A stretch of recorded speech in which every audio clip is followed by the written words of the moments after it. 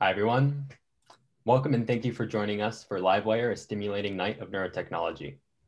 My name is Garrett Flynn, and I'm the coordinator of the Brains at Play initiative, one of many organizations, including USC Visions and Voices, Amundsen Lab of the USC Sidney Harman Academy for Polymathic Study, OpenBCI, Alteria, and Athenoi, who have supported the production of this event for you tonight. It is amazing that we have people tuning in from across the world today. As Livewire is part of the USC Visions and Voices series, we believe it's important to open our event by acknowledging the Indigenous land that our university shares. Therefore, our production team acknowledges that the University of Southern California, both the University Park campus and the Health Sciences campus, were built on the ancestral and sacred land of the Tongva Valley, Tongva Nation. We honor the Tongva and all Indigenous people, past, present, and future, and we pay respect to their continued survival and contribution to our society. We also honor the legacy of the African diaspora and recognize that this country would not exist without the free enslaved labor of Black people. We share these acknowledgements to raise awareness about histories that are too often erased or forgotten, to pay respect to the original caretakers of this land, and to recognize our place in this history. We hope that this work continues beyond our event and helps inform our individual and collective actions in the years ahead and for generations to come. This evening, we planned much for you to participate in. In addition to Discord, we invite you to post your questions and reactions in real time on Discord, an online chat site for creating communities. We've just posted a link to our Discord server in the Zoom chat, so feel free to join as soon as you can. Tonight's speakers and 9 invited experts in neuroethics will be available on Discord throughout the event to engage with you and answer any questions that you might have. We'll begin our journey into neurotechnology tonight with a series of lightning talks featuring Dong Song from the USC Center for Neural Engineering, Eran Klein from the University of Washington Center for Neurotechnology, and Judy Illes from Neuroethics Canada at the University of British Columbia. Following these talks, we'll have a dedicated public brainstorm on Discord until 5:10 Pacific time. For those of you who can't join the Discord, I'll be rotating through our attending experts and inviting them to publicly comment on high engagement posts here on Zoom. So for everyone here on Discord, make sure to show your enthusiasm by replying and reacting to others' posts. And for those of you remaining on Zoom, get ready for a lively discussion of neurotechnology and ethics.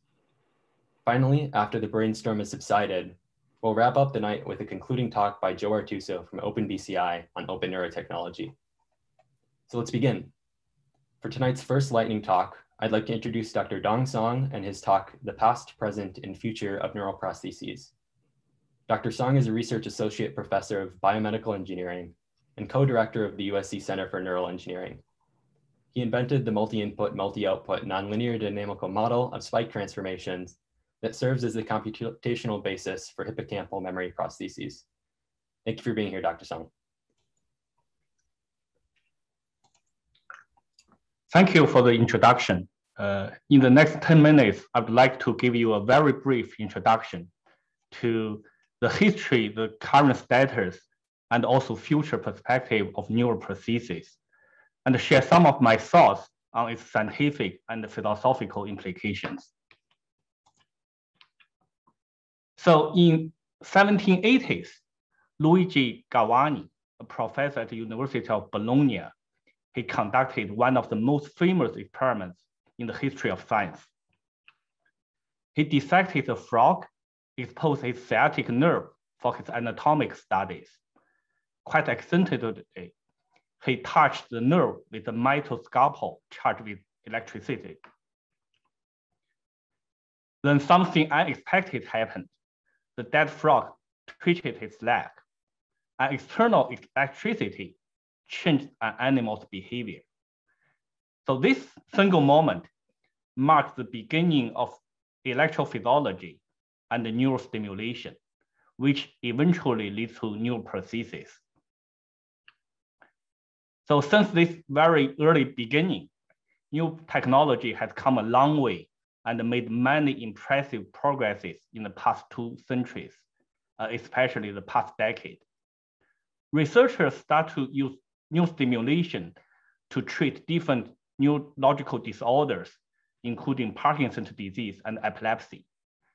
So in this Medtronic system shown in the bottom right corner, electrical stimulation was delivered from this implanted device to the targeted brain region to suppress tremor or stop seizure. This device and the so-called deep brain stimulation have been very successful in treating Alzheimer's disease, Parkinson's disease, and seizure. However, it's less successful in other neurological diseases, such as dementia and Alzheimer's disease. One of the fundamental reasons is that in these diseases, relevant brain regions, as shown on top, right, showed profound cell loss and neurodegeneration. The brain region is too severely damaged and make it nearly impossible for their functions to be restored.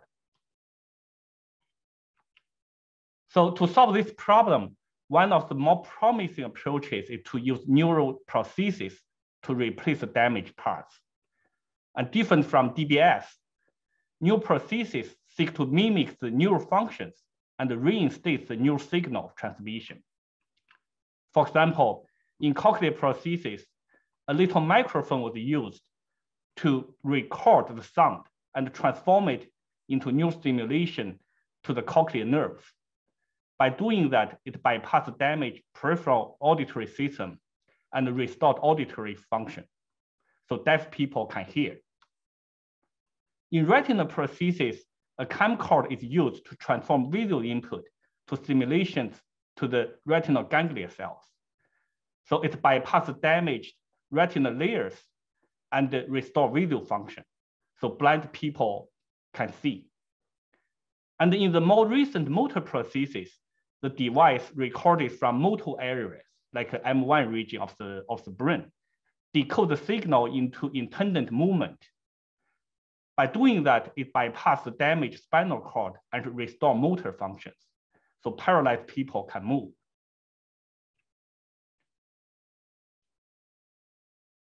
Based on those principles, researchers at USC, including myself, developed hippocampal memory prosthesis for restoring memory functions lost in injuries or diseases such as Alzheimer's disease. So the idea is try to use a biomimetic device as shown in this cartoon to bypass the damaged brain region to reinstate the signal transmission and eventually restore cognitive function, the lost cognitive function.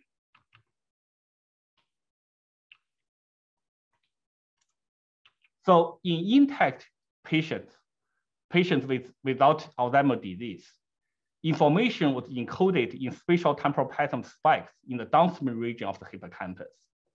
And the hippocampus can transform the signal into appropriate form for the formation of long-term memory. When the hippocampus is damaged, the short-term memory is still intact, but the patient lost its ability to form new long-term memories. And our goal is to try to build this device to record from the upstream region of the hippocampus and use a mathematical model to predict what the desired output signal should be, and then use microelectric stimulation to write in that signal back to the hippocampus. And by doing that, to reinstate the signal transmission and eventually restore the lost memory function. So in the heart of this prosthesis is a mathematical model describing the input-output signal transmission. This model is built based on biological principles and machine learning techniques. It can capture complex nonlinear dynamical transformation from input signals of the hippocampus to output signals. So the model was able to very accurately predict the output signal as shown on top of the figure, based on the ongoing input signal in the C3 region, as shown in the middle panel. You can see the similarity between the actual pattern and the predicted pattern by the model. So using the model predicted output signal, we can drive microelectrical stimulator.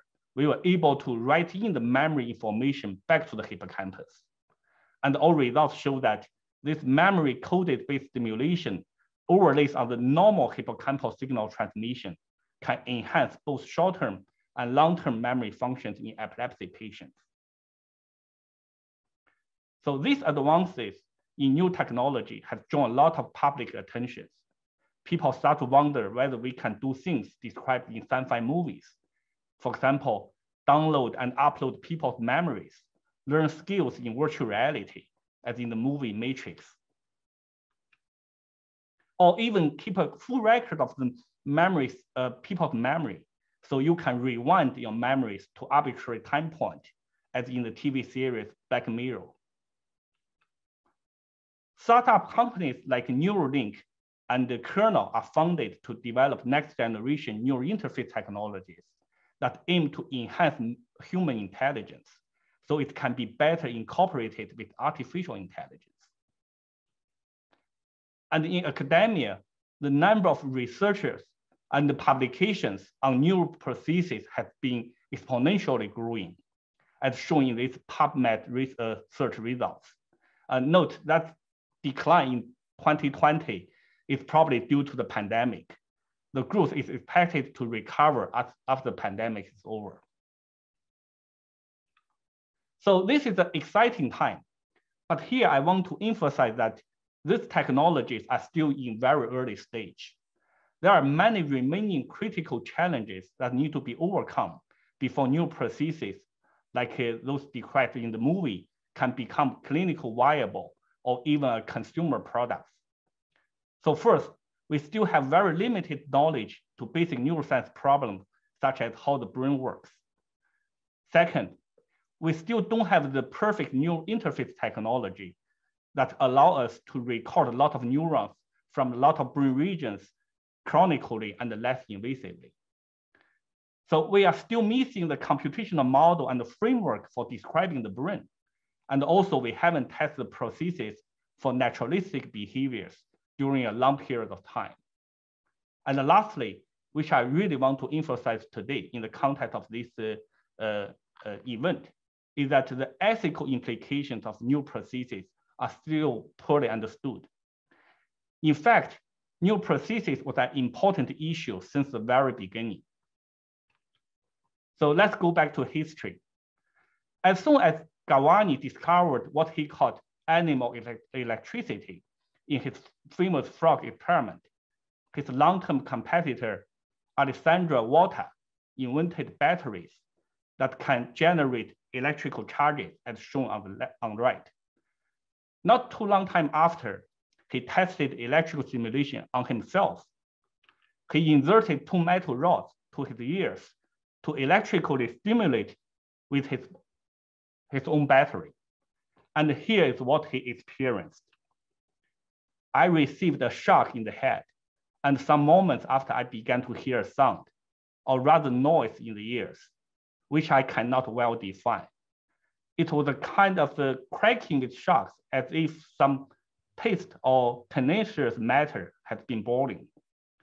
The disagreeable sensation, which I believe might be dangerous because of the shock in the brain, prevented me from repeating this experiment. So Volta is a curious and brave researcher, but I can assure you that by today's standard, such experiment is not only dangerous, but also unethical to be performed on human subjects. There's no chance for such experiments to be approved by any IRB at any universities nowadays. So what we should do at this exponential growing era of new technology. And here's my view. I strongly believe that in neuroengineering research or in the development of a neural prosthesis, researchers shouldn't be the only player. We should include all relevant stakeholders, such as patients, their families, clinicians, healthcare providers, and the public like you, and start the conversation. I believe only with this kind of open communication, we can work together to develop not only functioning, but also ethical new technologies for the good of humanity. And this is exactly one of the main reasons we are organizing this event. And with that said, I would like to conclude my talk and take questions.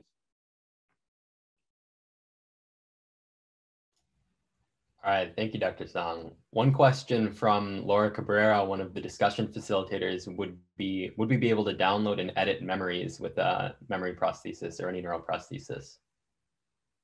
So the current prosthesis is trying to restore the function of forming new long-term memory.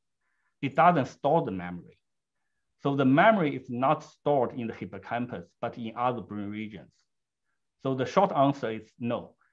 It cannot be achieved by the current hippocampal memory prosthesis.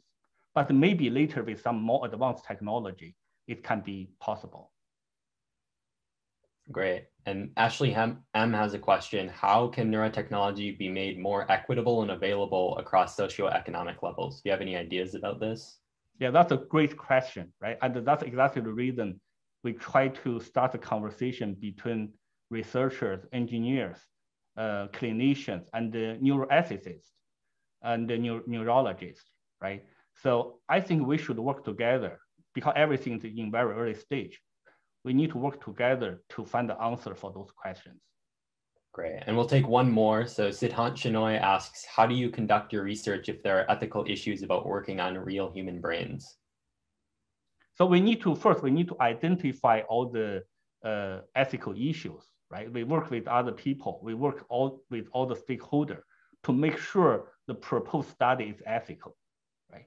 For example, the current human study we perform at USC and our collaborator at Wake Forest University was approved by IRB, right?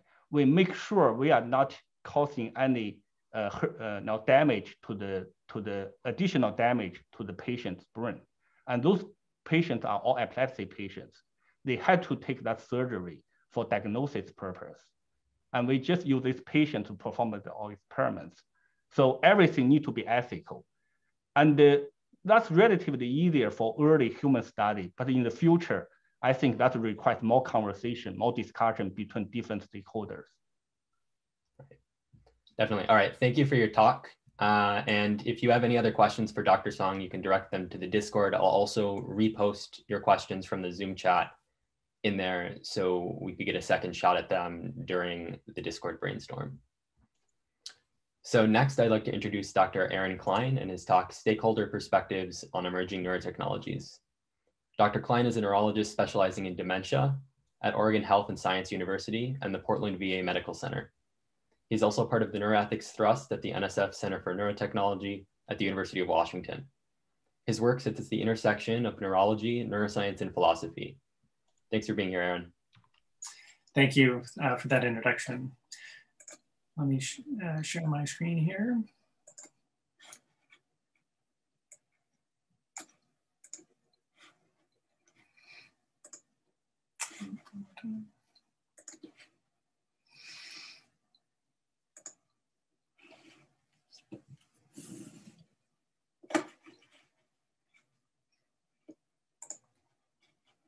All right.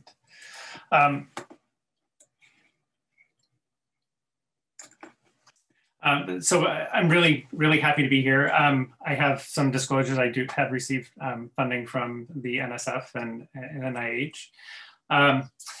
So I'm going to talk a little bit today about the importance of gathering perspectives of people who use or might use neurotechnology, mostly for medical indications. But I think it's important for me to say a little bit about my positioning here, because I think it may help give a little bit of context of kind of where I'm coming from and why I'm interested in this topic to start with. You know, we can't see your screen right now. So if you can't, okay. Yeah, before you go, you might want to share that. All right.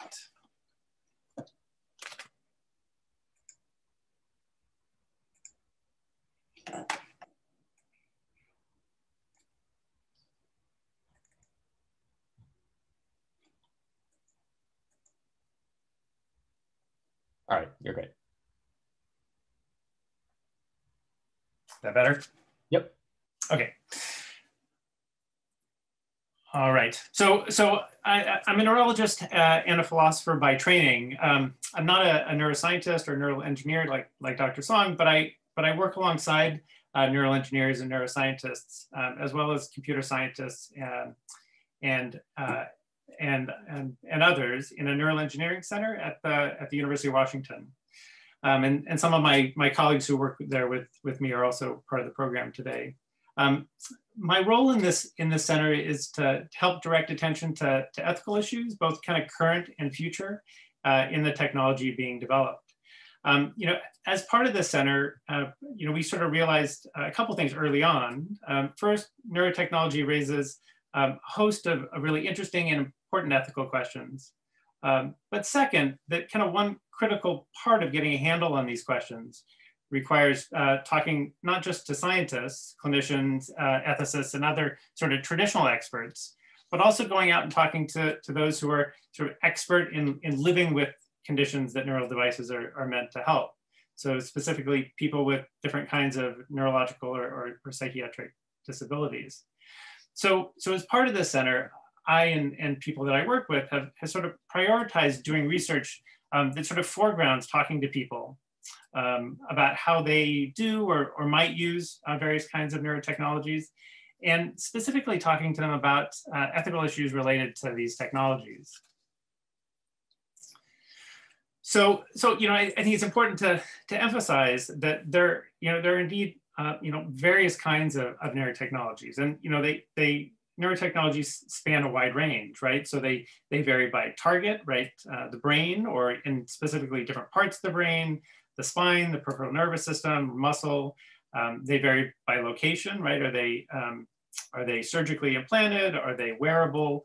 They vary by sort of permanence, right? Some electrodes, like those that Dr. Song described of deep brain stimulation, are electrodes that are supposed to be implanted for the rest of a person's life. And then others, like the ones involved in the hippocampal prosthesis, are temporary electrodes, right? That are used for a short time, days or weeks, right? They vary by whether devices have a medical indication or whether they're going to be used non-medically. And even if they're going to be used for medical conditions, they vary by the type of condition, right? So are they going to treat someone with spinal cord injury or traumatic brain injury or epilepsy?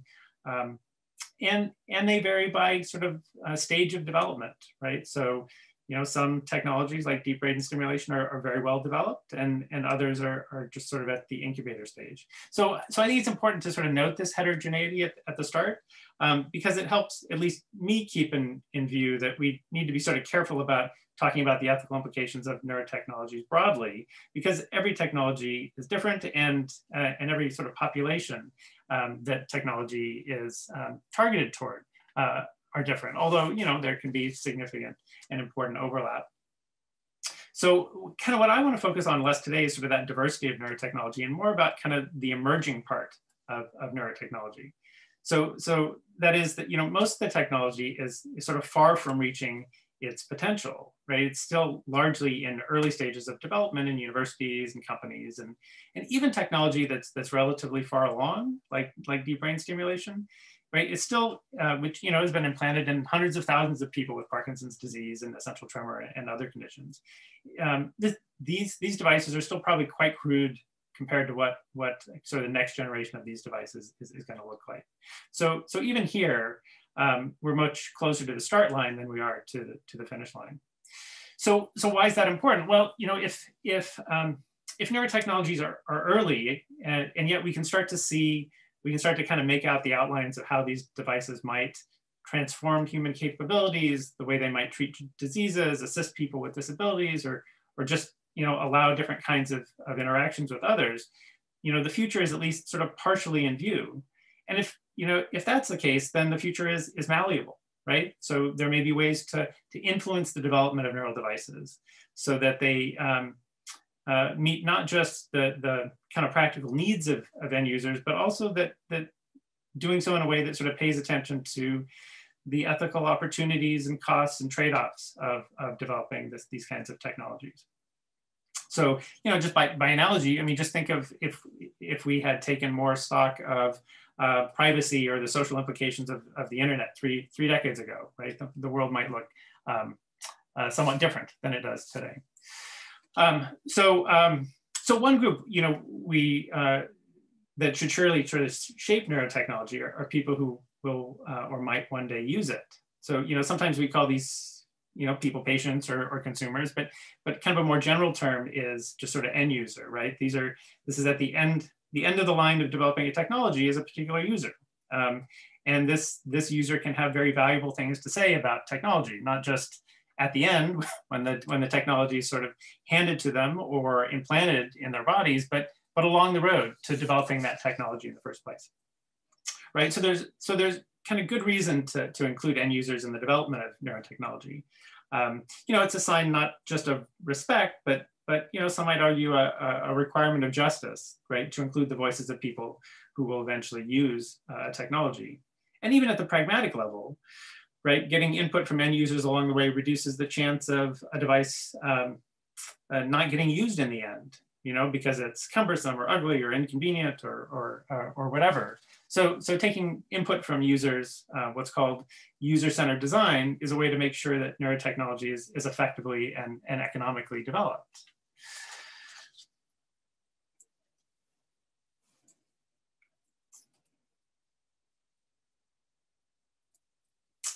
But what I want to spend a few minutes talking about is the value of talking to end users, not just about preferences and functionality of devices, but about kind of ethical implications of these technologies and how they might use them. So that is, neurotechnologies, and I'm going to focus mostly on sort of medically focused ones, can intersect with people's sort of deeply held moral commitments and values, values such as privacy, identity, justice, agency, relationships. So what I want to do briefly is just sort of highlight a few of the things that we've heard from talking to users or potential end users about different kinds of technology. So we did this study with individuals who had deep brain stimulators implanted for Parkinson's disease, and and one of the things that we sort of heard in this study and we've heard in other studies is that having a neural device implanted can affect your sense of agency, right? So, typically when we move or we think or we feel something, we assume that we're the ones doing it. But having a device implanted, can sometimes raise questions for people about whether it's them or the device that's sort of in control of their agency. So one gentleman we interviewed had a DBS and gave this nice description of sort of visiting New York City and was there with his wife, and he sort of trips in the street. And something that people with Parkinson's disease do, but something that we all sort of do. But because he had this device in place, this sort of extra thing comes to his mind, right? So did I trip because I was careless or distracted or whatever, or did the device cause me to trip, right? So am I malfunctioning, or is the device malfunctioning, right? So implanted devices can raise these questions about agency that weren't there before, or at least not there maybe in the same way. So similarly, we did a different study, right, where we interviewed people who had deep brain stimulators for treatment-resistant depression or obsessive compulsive disorder. They were in trials for these devices. And we asked for their experience about using these devices. And I like this quote from a kind of a middle-aged man who talked about how when he had the device, after having it for some time, he noticed that he would sort of act in ways that were sort of socially or sort of interpersonally kind of crude or insensitive, and so he sort of wondered whether or not that was just kind of him, or whether or not that was somehow being affected by the device. And so you can imagine if you had these sorts of worries, again, maybe about agency, that you might start to wonder about sort of what's the real me, right? Similarly, we talked to people who have ALS and we talked to them about the prospect of a brain-computer interface that might help them to communicate, right? That they might be able to use their neural activity to pick out letters or words on a screen, right? If they have difficulty communicating verbally. And one of the things, we heard lots of interesting things, but one of the things we heard was about concerns about privacy.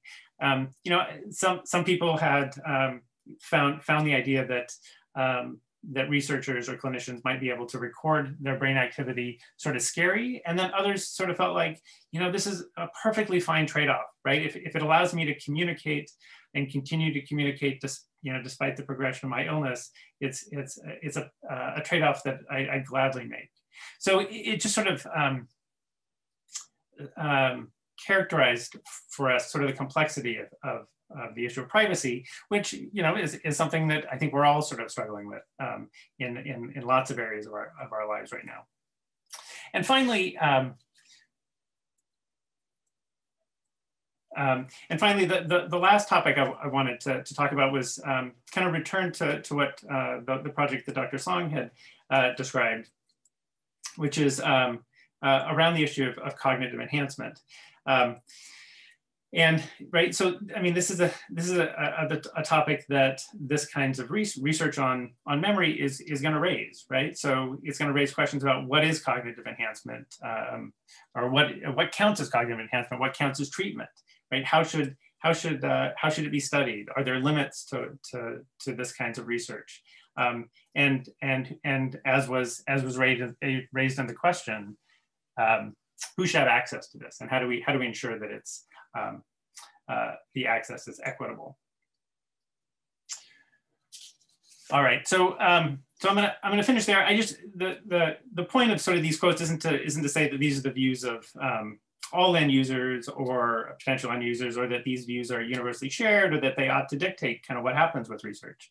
But it's just to point out that it's these kinds of data points that haven't traditionally been part of technology development, and yet they seem particularly relevant to have, not just to at least have on the table, right? For engineering teams, for clinicians, for funders, for companies, for science policymakers, as they make choices about kind of technology and how it gets developed.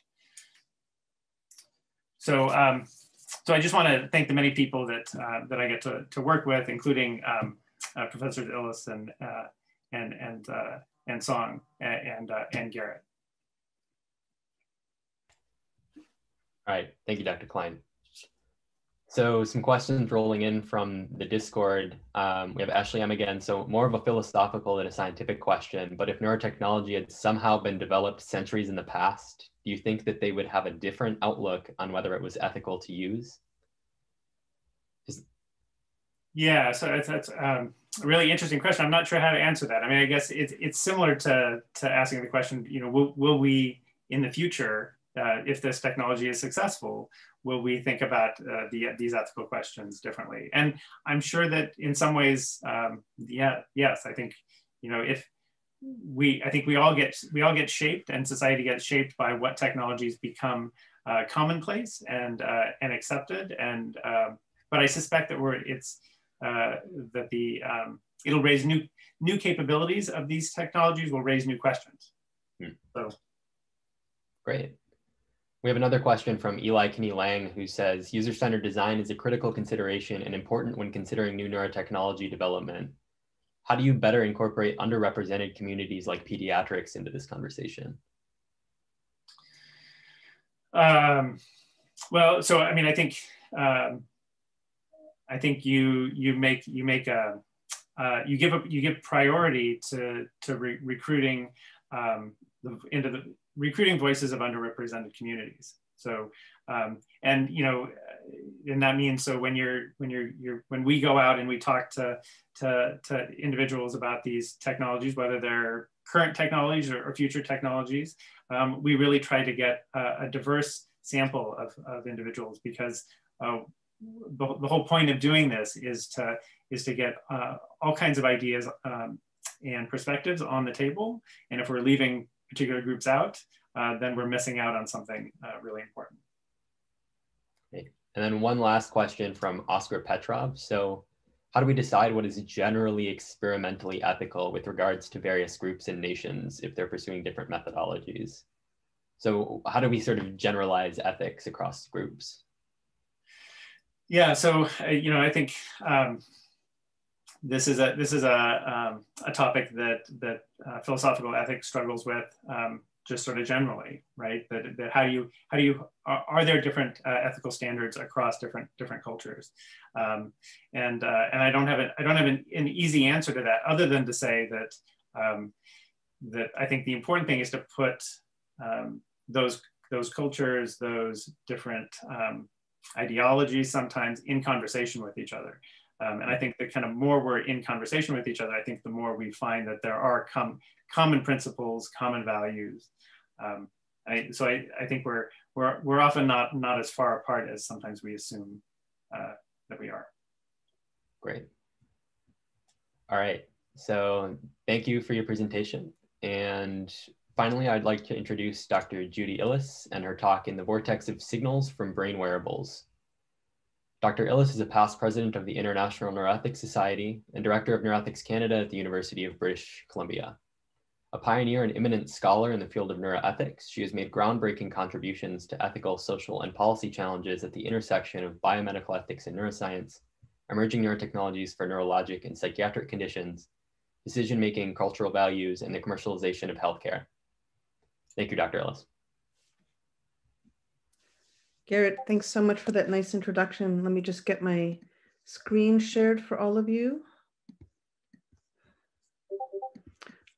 Dr. Song and Dr. Klein, amazing presentations. Thank you. And amazing questions from the audience so far. Just to check, can you see my slides all right? All right, yes. Very good.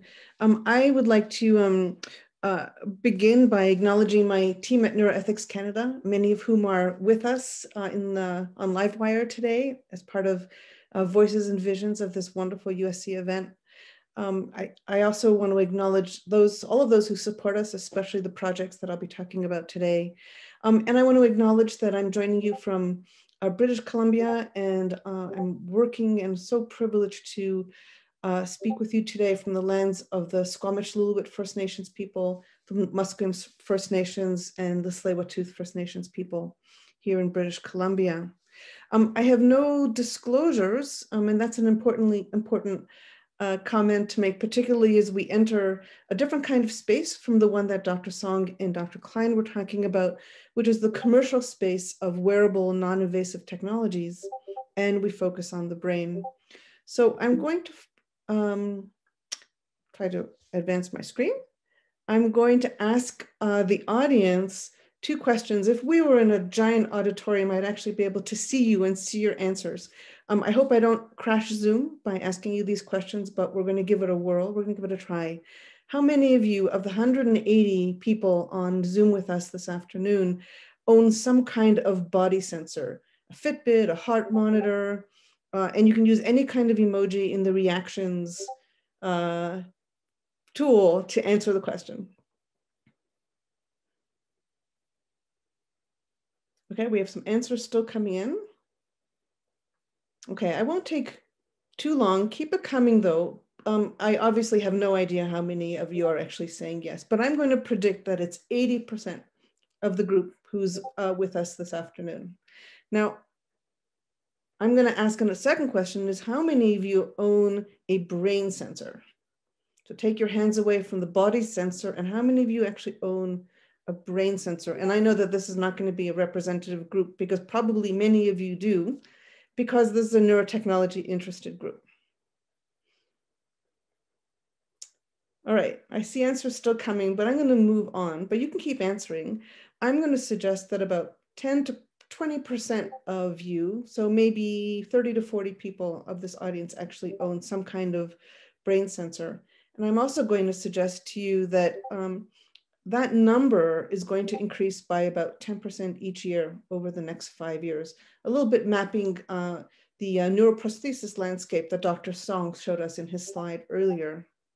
So the landscape of opportunity for these devices is immense. They're immense in the direct-to-consumer space, and they're valued today to be at about $34 billion US. That's somewhere around 45 billion Canadian dollars, depending on the exchange rate. And my team and I were very interested in 2009 to understand what this industry really looks like.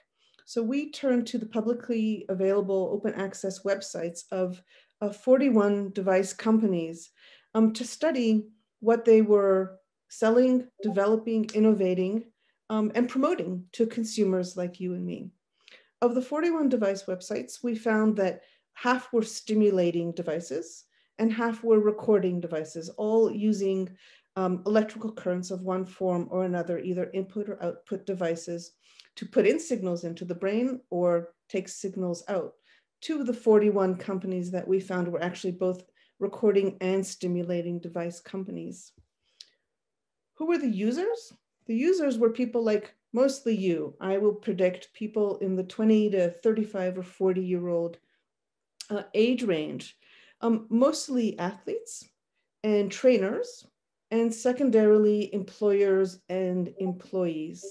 But otherwise, there was a wide range of users targeted by these technologies, including researchers for using devices for research, religious leaders for trying to understand the physiological basis of the spirit, and even occasionally a device that was marketed to your pet. And you can make some decisions about the value of that offline, or we can have a discussion about it.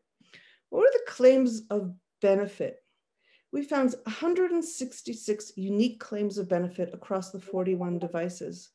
Mostly they were marketed in claims of wellness products. And you'll recall that both in Canada and the United States, health products require regulatory approval. Wellness products fall under that radar. So most of these, almost all of them in fact, were marketed as wellness products, some to relieve stress and anxiety, some to improve memory and sleep, and almost all making claims about controlling the mind through neurofeedback. Now, as scientists and engineers and ethicists, we're always interested in the evidence that underlies claims of benefit, and we studied those as well. And we found that almost all of the device websites had some sort of evidence on its website, again, on the publicly available sites, but actually only 20% of the overall claims of evidence were actually relevant. Some were, and relevance taken writ large. So many were testimonies from outside users, from consumers. Some were evidence of rhetorical content. So that would be, for example, somebody from within the company promoting the benefits of the company's claims. And even we found some irrelevant and broken links provided as evidence to support the claims that the companies were putting forward. What were some of the risks? Well, we found some claims of safety, but not a lot. And so safety would be in this context of wearable neurotechnology, skin irritation, for example. But we found nothing about the intermixing of conventional therapeutics, for example, like psychological support or counseling, with these kinds of new technological innovations. And if you loop back to what I presented to you about the main claims of these devices, stress and anxiety, improving memory, improving speed of information processing, improving sleep, those really cross the fine line of health and health-related conditions. And yet we saw no evidence of risks that encouraged individuals to be cautious, to not move away from conventional therapeutics, especially those that were beneficial, favoring the use and the purchase of these novel kinds of neurotechnological devices. What about incidental findings? Well, what are those? Those are surprises. Surprises on your recordings that aren't expected because they look abnormal or maybe abnormal, or they might be surprises in terms of a behavior that a stimulating device actually causes. In another study that we conducted in the same year as our website device study, we conducted interviews with CEOs and representatives, high-level representatives from neurotechnology companies. And we learned from them that to date, there's no formal strategy for handling incidental findings among these neurotechnology groups. Many of them don't actually collect data that could be used to process incidental findings. And many of them claimed that the kinds of recordings they were receiving would not allow for an incidental finding to be detected. Nonetheless, they indicated to us that it wasn't a bad idea to be thinking about these things. They do offer customer service for product complaints and adverse events. And so our study, we learned, generated among them both thinking on the topic about incidental findings, and I must say some heated controversy that we learned about as well. So let's move on to yet a third study, and this is a study that we have going on at Neuroethics Canada right now. You can find the link to the study on Twitter and on my website. We actually have been asking employers and employees about their use, whether it's required or self-directed, their use about wearable technology, again, both on the body and on the brain. And so these are hot off the press data. We have found that both sides agree on three major points. And they are that if there are medically relevant incidental findings from recordings from employees, the employer has the obligation to report it out to the employee. We learned from both sides, and this surprised us a little bit, that employers and employees believe that the employee owns his and her brain data. And finally, we learned from both employees and employers that data from an employee, brain data, brain signals from an employee should not follow the employee from workplace to workplace, but reside in the workplace and with the person in which it was obtained. So I'm going to wrap up here. I'm going to suggest to you that the lines are too blurry today between the recreational device space, which is these neuro wearables and body sensors that you can buy in Best Buy and other big box stores. There's too much of a blurry line between these wellness products and what in fact ride the fine line of medical devices or health products. I think our neurotechnology sector needs to do better, especially when it comes to the brain. The neurotechnology sector needs to be more transparent and actually put protection of people and brains above profit. We'd like to see, through a number of organizations, we've recommended that neurotechnology industry self-govern better than it's been governing before. And it's really a way of ensuring that external regulations don't come booming down in ways that are sometimes punitive, sometimes irrelevant, and always, always very slow to change. Finally, I'd like to suggest that a harmonization of ethical protections and ethical values across neurotechnology industry, across the international community, would be invaluable in pushing and promoting the benefits of this kind of technology forward. And at the end of the day, there's really an algorithmic growth in the capacity enabled by pattern recognition to read brain signals, to place brain signals into the brain. And users need to be well informed about the choices that they're making and make good choices, both for today and for tomorrow. And with that, I'll conclude and invite your questions. All right, thank you, Dr. Illes. We have one quick one from Joe Artuso. Where can we find the survey results that you're discussing? Are they published? The survey results from the website study, so the content analysis is available in a publication in Neuron. The first author will be Minieli. As the results of the incidental findings study, the interview study, was published in a chapter on and that this audience might be interested in it, in a series that I edit called Developments in Neuroethics and Bioethics. And the volume specifically is on do-it-yourself technology, edited by Imre Bart and Elizabeth Hilt. And the study from the survey study that's ongoing now is not published yet because we want you all to respond to it and give us your views. And so of course, that publication is forthcoming in the near future. Thanks for the question. We have one more, which is, how can we ensure the public has enough information about BCIs before receiving them? Is there a way that we can properly inform the public? Well, you know, that's a great question. And it's on all of us. It's on the innovators, the engineers and scientists in the innovation sector to be transparent. It's on the people who develop the marketing strategies to be transparent and more forthright. and less obtuse than they've been. I think it's on science journalists to communicate well about what's going on in the innovation sector. And there's a lot on us as neuroethicists to help all of these stakeholders do their job well so that the public can really trust what's out there and again, make really good choices.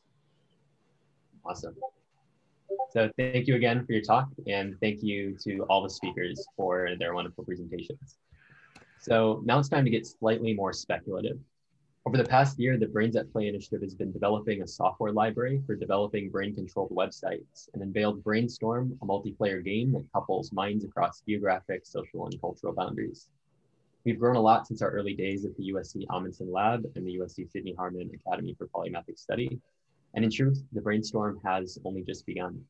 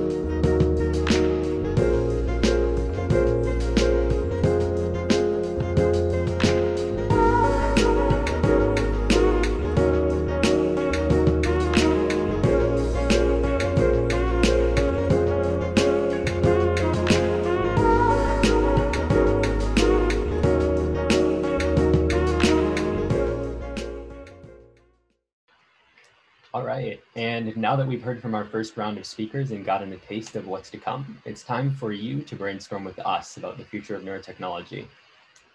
As mentioned earlier, this portion of the event is highly participatory and takes place on the Brains at Play Discord server.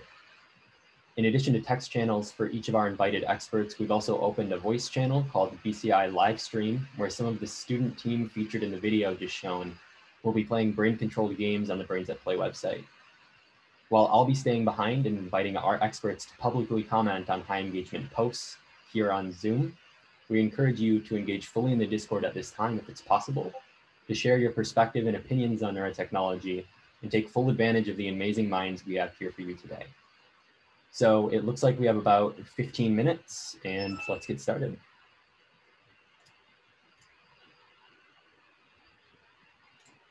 So I will invite Dr. Song back up and have him comment on a question from Alec that was previously unanswered during the Q&A. So Alec asks, was the hippocampal model trained for each individual? And if so, how would we design a prosthesis for a patient with an already damaged hippocampus? Yeah, that's a great question. And I got this question almost every time from some smart audience. So for now, what we build, as Alex correctly pointed out, are all patient-specific model. So we record data from each patient and build by mathematical model using data from that patient, and use that model to enhance the memory function for that specific patient. So as I said, right, there's still a long way to go to move from here to eventually build the hippocampal memory prosthesis for helping people with brain damage, right? But there are several possible solutions for this problem. First is we can try to build sort of generic model that can work for different patients. We identify the similarity or the differences across different patients in terms of the signal transmission. So we can build a patient general model that can be used from one patient to another patient. And second is we may rely on neuroplasticity, which exists in all brain regions, right? We provide the signal as best as we can, and hope that the downstream brain region can be smart enough or plastic enough to differentiate the signals and to better use those signals for the memory formation.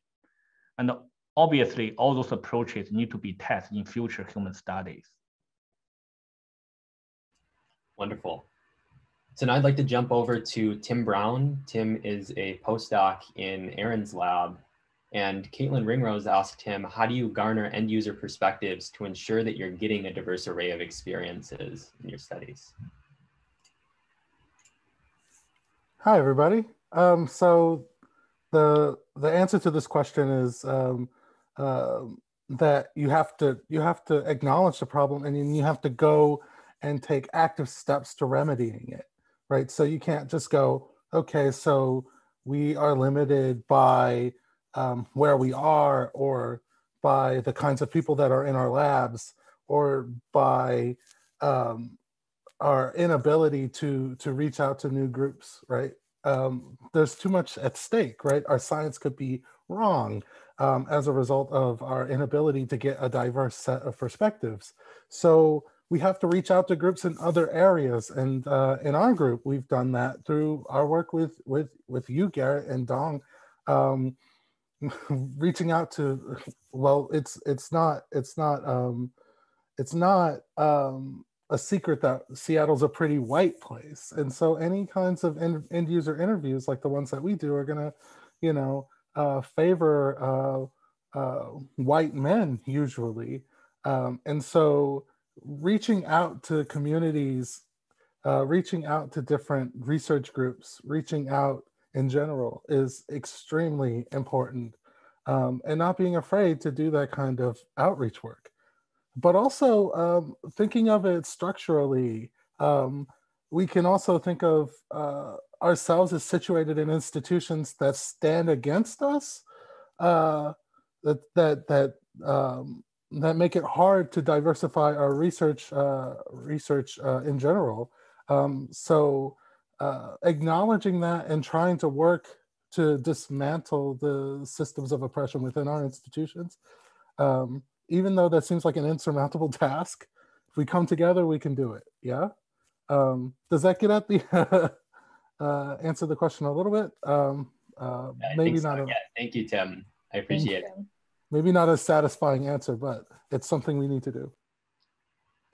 Awesome. Now I'd like to invite Jeremy Greenberg and Caitlin Ringrose up to jointly discuss the question by Ashley M. If we can barely trust companies to handle data that we willingly put out in the world, how can we trust them with data from our own minds?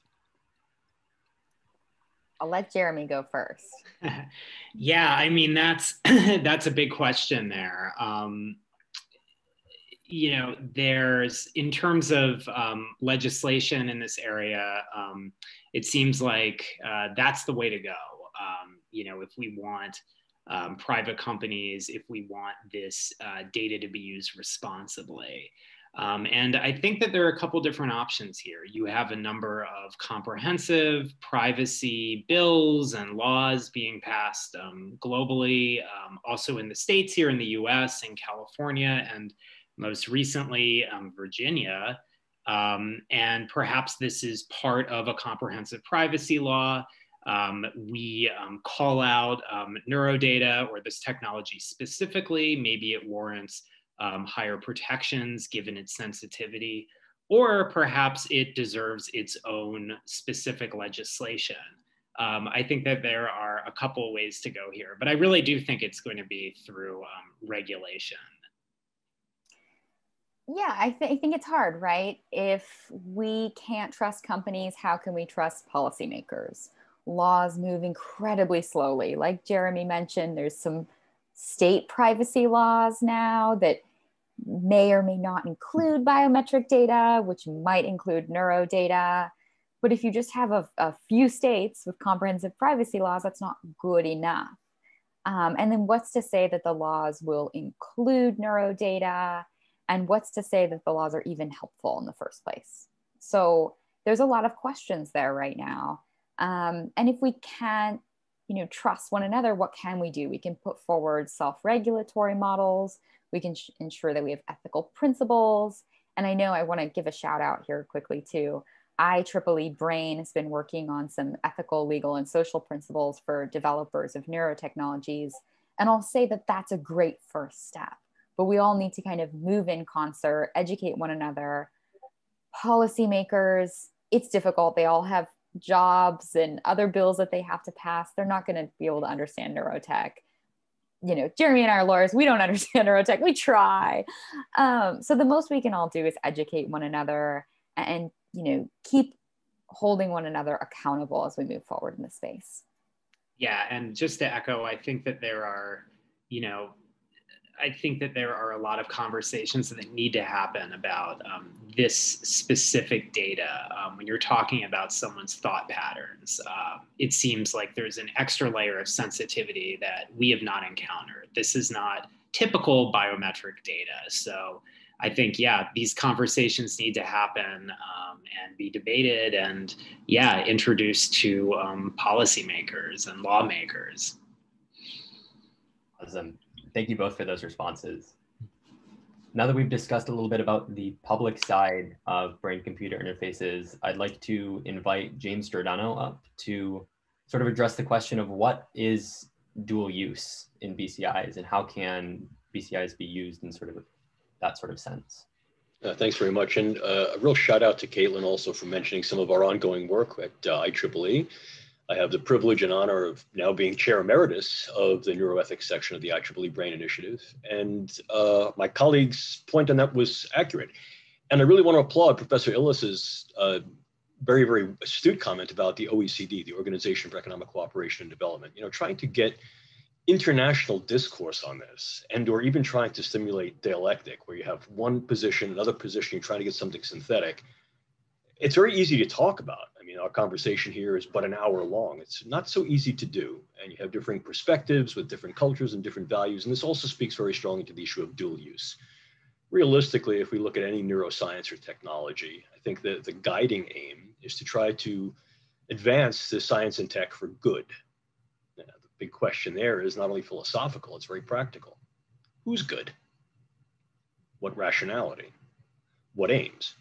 I mean, realistically, even if we're considering dual use, where dual use would be more specifically regarded for things that might have some interest in national intelligence, security, and defense, even national intelligence and security is aimed at trying to keep the polis secure, at least in an open society, a democratic society.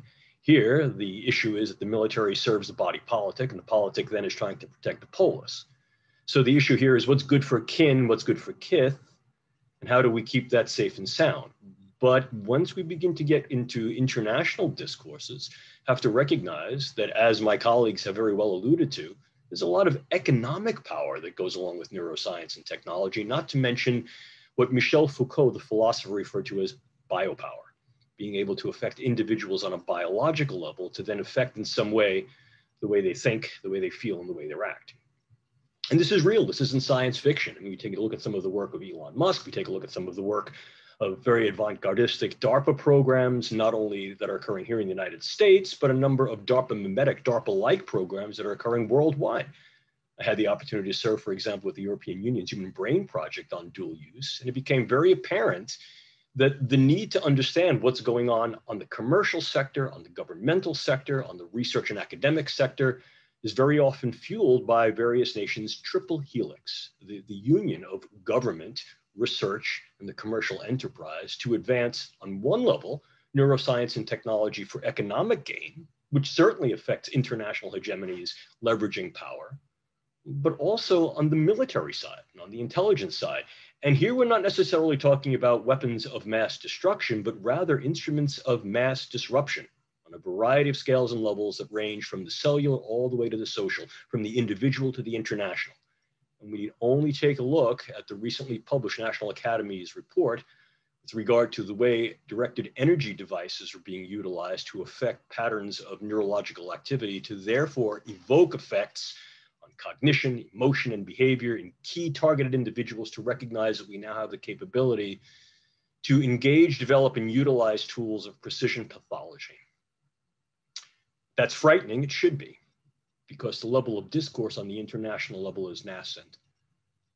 Current international signatory treaties, such as the Biological Toxins and Weapons Conventions and Chemical Weapons Conventions, are just now beginning to scratch the surface of what neurotechnology can do and how neurotechnology, in fact, should be viewed, guided, and governed. And the question is, if in fact that governance is in place, what are going to be the necessary safeguards to oversee that, and who decides? So these are key questions. And I think in the spirit of the philosopher of science, Bruno Latour, what good science does is not only answer questions, it generates others, but not only in the scientific field, certainly in the ethical field, in the social field, in the policy field, and more that needs to be leveraged on an international, multidisciplinary, and global stage. So I think that the questions here are really whether the extant ethical principles are adequate, and if they are in fact sufficient. And the answer that has come back to my colleagues in working in a variety of different forums, inclusive of NATO, World Health Organization, UNESCO, has been no. These current principles are not enough. Some of my prior work, Professor Illes and her colleagues up at UBC, have recognized the need for an international neuroethics. Once again, easy to say, not terribly easy to do. It's a discursive process, but more than that, it requires dialectic, and that dialectic requires a reflective equilibrium, and you have to be aware of different definitions of the good and the strivings that it's going to take at those discussion tables and in the reality of pragmatic neuroscience in the public and in the political spheres to define those goods, compromise on some levels, and some levels of consensus. Not easy. It's going to require work. And at the end of the day, I think that we can all decide that that juice is proverbially worth the squeeze, so to speak, because we are our brains. And increasingly what we're seeing is the brain is going to become at least a partial battlescape of the 21st century, not necessarily in terms of bullets and bombs, but of influence, impact, dissuasion. And that's important to consider, because every sword has two sides, one that may be relegated to heal, and one that may be relegated to harm. And those harms are very often disguised as goods, and what those different values are for various cultures, various politics, and various aims. Over to you. All right. Thank you, Dr. Giordano. I'd like to bring up one final speaker. Laura Cabrera was asked sort of, how do we define invasiveness in just general neurotechnology as well as sort of in neuroethics? What are the different perspectives that we can bring upon that label? Hi, Garrett. Hi, everyone. I mean, that's a very interesting question, and it was great that it was brought by one of the, people in the forum, where they say, that EEG can be not seen as invasive from a physical perspective, but it can be seen as invasive from a more social perspective. And it's really interesting because in a recent project where we saw looking at different interventions from TMS, DBS, electroconvulsive therapy, that people do have different perceptions regarding invasiveness. So they don't only consider physical invasiveness as something that we should worry from an ethical point of view, but we should also consider things like, are these technologies being invasive from a lifestyle perspective? For example, the use of, in this case was for therapeutic uses, that TMS for depression, you have to go several times in a week to get your treatment. So that was seen as invasive from the patient perspectives. Or in the case of when we talk about how would you compare invasiveness of ECT versus, going to psychotherapy, they do so psychotherapy as more invasive from an emotional perspective. There were also participants that say, well, going through DBS is invasive emotionally. Like I feel really, emotionally invested in using this type of invasive technology. So I think we should really try to start unpacking what invasiveness really means and the different kind of layers that come when we discuss invasiveness beyond just the physical. Awesome. Thank you for that response. And With that, I think we will conclude the public brainstorm. If you all want to continue asking questions on Discord, I encourage you to do so. But for now, to conclude our time together, I'd like to introduce Joe Artuso. Joe is the Director of Marketing and Business Development at OpenBCI, which provided some of the brain sensing headbands featured in the Brains at Play demo video today and in the BCI live stream channel. Joe will conclude Livewire with a presentation entitled Democratization, DRM, and Descartes, the Case for Open Neurotech. Thanks for being here, Joe. Thanks a lot, Garrett. Just gonna make sure I can get my slides set up the right way.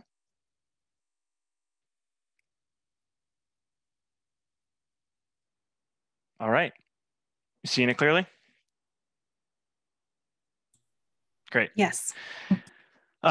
Yeah. So thanks again for having me. You know, it's really a pleasure to be a part of this event and be here with so many other talented people. You'll notice that I'm the Director of Marketing and Business Development. I'm not a neuroscientist or an ethicist, but I did spend several years working in the ad tech industry before joining up with OpenBCI, and I think that neurotech has a lot to learn from some of the ethical failings that happened there. One of the most common questions that I get asked at OpenBCI is like, why are you open source? Actually, it's usually one of the first things, and then people start asking how the hardware actually works. But to answer this question, I want to touch on kind of three different ideas from a couple of thinkers. Some ideas from Linus Torvalds, the creator of Linux and an early open source pioneer. Cory Doctorow, author and activist and technologist, who discussed at length kind of the copyright wars and digital rights management. And then also sort of discuss how Rene Descartes' famous thought experiment that led him to I think, therefore I am, and the doubt and skepticism that he brought to philosophy takes on an entirely new, color in a BCI powered world. So starting it off with democratization, there's this sort of saying called Linus's law, which is that given enough eyeballs, all bugs are shallow. And this actually came from a book called The Cathedral and the Bazaar by Eric S. Raymond. And it's kind of this collection of lessons on software development from open source's early days. And it's a paraphrasing of lesson 8, which is given a large enough beta tester and co-developer base, almost every problem will be characterized quickly and the fix obvious to someone. The takeaway from this is that opening your code to a large audience actually builds better tools. And it's something that we've taken to heart at OpenBCI and gotten a lot of benefit out of by creating technology that's open and transparent by design. We actually, we want people to be able to see and replicate the way it works so that they can show us where it's not working. We believe that process, and adopting openness and transparency from the get-go is really going to create better tools in the long run. You don't need to just take my word for it, though. You can see that there's been an open source renaissance in the business world with huge merger and acquisition activity among open source companies in the last several years. So I think that there's a growing body of proof that shows this approach to development can produce better tools, and it's something that neurotech can learn from. But there's not just a business benefit to this. One of the other reasons why I think that neurotech development needs to be happening out in the open in a way where people can interact with it, in a way where people can learn from other findings or build off of other people's products, is because what's the alternative? The alternative is that a small group of companies or well-funded organizations are developing the standards, are furthering the technology, and really the only ones that understand how it works. One of the things that we think about at OpenBCI a lot is kind of this idea of raising the floor that other people start at in the industry. And we're trying to promote that, and we think that the industry as a whole could learn a lot from, just taking that approach of, will this tool make it easier for somebody else to get started after me? There's also this concept of BCI literacy that I like to reference. And for any functioning society, having an educated population is important to it functioning well. And the same thing applies to the neurotech space. We need to maximize the number of people that have accessible and transparent tools so that they can become literate in the functionings of this technology as it enters, the mainstream. It's because these BCI literate people will be the ones that that are checking for false claims, that are making sure people aren't being manipulated. And without them, there are no, there is no informed public that can keep some of the worst actors in check. So I think, by making neurotech open by design, we can create better tools, create that kind of BCI literate public, and hedge against bad actors. And as a demonstration of this, I think there's a lot that we can learn from the war on copyright and the war on general purpose computing and things that happened in the early 2000s around digital rights management. It all sort of started with the DMCA. There was an act passed in 1998. And some of you may notice, that this screenshot from movies and DVDs at the time, for anti-piracy PSA. But the dawn of computers and the internet really changed the game for copyright law. And there was this scrambling of technological and legislative measures to try and control what could and couldn't be done in this new technology space. And it feels a lot like where we are today with neurotech. Cory Doctorow gave a couple of talks on this.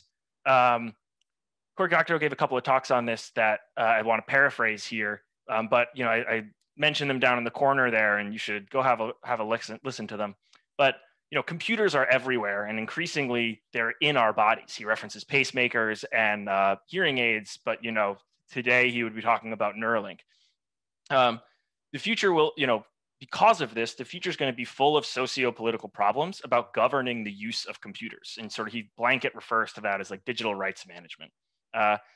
Restricting computers to only approved functions often relies on techniques that obscure or limit user control. And these techniques generally lead to weaker overall security and have been the root of a number of hacks. The root of the problem here that we're looking at with neurotech now is that there's a number of great reasons to say, make me a computer that runs all the programs except for the one that freaks me out. Make me a BCI that allows me to cure Alzheimer's, but doesn't allow my thoughts to be manipulated by companies trying to advertise to me. So there's always a great reason to want to prohibit a certain action. But once you start going down this road, you get into the very difficult question that many other speakers have touched on today, is who decides what can and can't be done in these situations, and especially with computers that we start to interface with our bodies. I think generally the answer, comes down to one of these four groups today, at least. And I think in our current world, the manufacturers are actually really at the top of the food chain, and they're going back and forth with government about, what can and can't be done. You can kind of see this. Facebook and Apple are fighting over what is and isn't allowed to be collected from iOS, which would jeopardize Facebook's advertising business. This is a microcosm of a dispute that could happen in the future with, some sort of implantable neurotechnology device. I think that openness by design and giving users the ability to understand what is happening inside their devices, what functionality is being controlled or prohibited or limited by the other actors on this table, is a very important part of bringing some much needed power back to device users. The reason is that these efforts to control what can and can't be done with computers often have unintended consequences. And I could cherry pick headlines for over the last several decades, not too hard to find. One of the most interesting ones was, even just last December, there was this huge hack called SolarWinds, an IT product that was designed to manage devices for company and government organizations, was compromised, led to this huge breach that's still being unraveled by security researchers. And what's especially interesting about that, I think, was Microsoft's response to this hack was kind of like no big deal to them.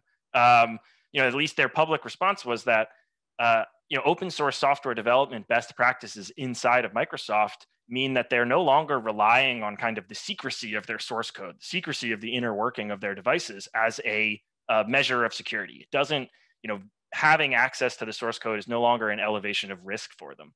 And this is another sort of example of how by creating tools that are open by design from the get-go, you can mitigate some of the risks of, what would not have been a foreseeable, threat to them when they were designing these operating systems in the first place. And back to a quote from Cory Doctorow that I really like. This was 10 years ago, and it still holds true to me today is freedom in the future will require us to have the capacity to monitor our devices and set meaningful policy on them, to examine and terminate the processes that run on them, to maintain them as honest servants to our will and not as traitors and spies working for criminals, thugs, and control freaks. The alternative to open neurotech is kind of black box and proprietary systems that are only going to make it more difficult to validate functionality, detect security flaws, and protect users from manipulation. You know, I do truly believe in the kind of Linus's law effect of getting as many eyeballs on things as possible helps to suss out the problems. But this idea of manipulation from BCIs also, I think, takes on a whole new flavor for Descartes' thought experiment, you know, where he really, he started off with this imagining of a demon or an entity that was all powerful and manipulating his senses. And from that sort of complete doubt, he actually proceeded to build a single kernel of truth in, you know, his own existence, because he was a thinking being. And from that one kernel of truth, he then extended out to build an entire sort of school of philosophical thought around it. And arriving at that single kernel of truth is going to become more and more difficult as the capabilities of Descartes' demon are actually entering, you know, technical, the realm of technical possibility. You know, it's feasible that our hearing and our senses are going to be able to be altered by devices that we implant in our body. So the idea that you'll be able to, the idea that you're going to be able to build up to some sort of kernel of truth is going to require that you have transparency into how these devices are working. It's going to require that the more open these devices are, the more transparent they are in their workings, the easier it's going to be for you to sort of, and for security researchers and for the educated BCI public to validate that this is working the way it's intended. There isn't any secret bugs or hidden, you know, gotchas baked into this thing. And it's going to be essential for us, you know, arriving at certainty in a post-BCI world. So to summarize, you know, I think that by building tools that are open by design, you know, we can maximize the number of BCI literate users and actually, you know, build better tools and a better population in the first place. We can protect users from the dangers of even well-intentioned digital rights management, and we can help us arrive at certainty, you know, by protecting from false claims and manipulation. So thank you so much. I'll be around in the Discord afterwards if you'd like to talk. And Garrett, thanks a lot for having me. Awesome. Thank you, Joe. And I did want to actually highlight a question by Juliana about advertising, sort of spanning both of your history and your present. So do you think advertising for neurotech should be regulated, and also if it should, like how? I thought you gave a very interesting answer on the Discord. So yeah, I can I'll resurface it here. You know, I do think, I think it's great that the US government is sort of rediscovering some regulatory muscle and taking action against major tech companies. I think that one of the best ways to regulate advertising is to focus on the platforms that are delivering the advertisements, you know, on behalf of advertisers, you know, the places where the ads are actually being like loaded up and sort of scheduled and arranged. You know, this is I don't know, mostly this is Google and Facebook. By making them responsible for manipulative or sort of bad faith advertising that's happening, it'll get taken care of pretty quickly, technically. You know, they'll find ways to make sure that they're not getting penalized for bad actors on their platforms if you hold them responsible. Awesome. Thank you for that. And with that, I'd like to thank Joe for a great talk and everyone in the audience for spending your evening with us. This concludes the formal portion of Livewire's Stimulating Night of Neurotechnology. If you have more questions or would simply like to keep interacting with our event experts and attendees, feel free to linger here on Zoom or on Discord. We'll start breaking everybody out into breakout rooms if you would like to ask more pointed questions to each of the discussion facilitators and speakers, as long as they themselves can stay here for that time. In general, I'd like to thank USC Visions and Voices, Mirantina Gotsis, Curtis Fletcher, all of tonight's speakers and invited experts, and the Brains at Play student team for the work they've put into Livewire over the past year. It really wouldn't have been possible without such an amazing team, and I'm very grateful for everybody's support along the way.